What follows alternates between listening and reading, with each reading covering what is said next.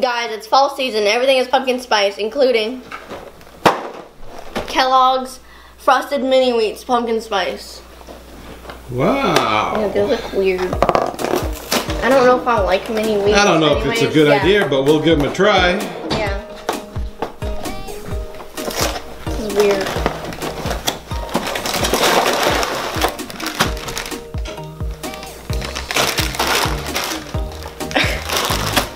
Open up the packet. Okay. We need milk.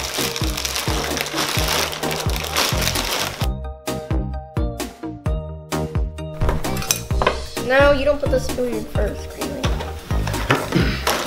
Alright, why don't you go ahead and pour a little bit of milk in your cereal bowl? Cereal first. Cereal first. What's the difference? It's because, oh my gosh. I don't know.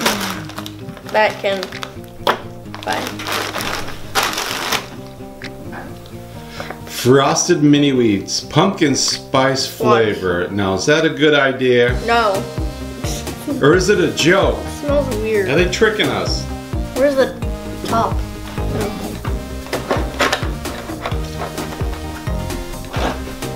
Give it a try.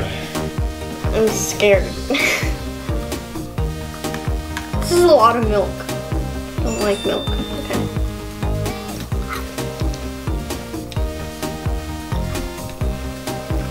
I don't like it.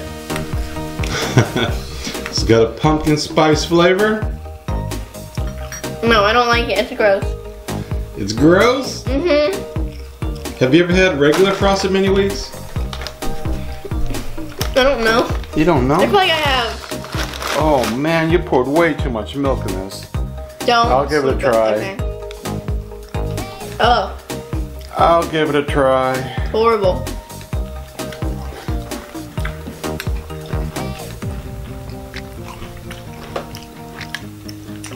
You know, it's not bad. It's bad. It's not bad. It does have a little bit bad. of pumpkin spice flavor. It's not bad. It's really bad. If you like pumpkin spice, you probably like these.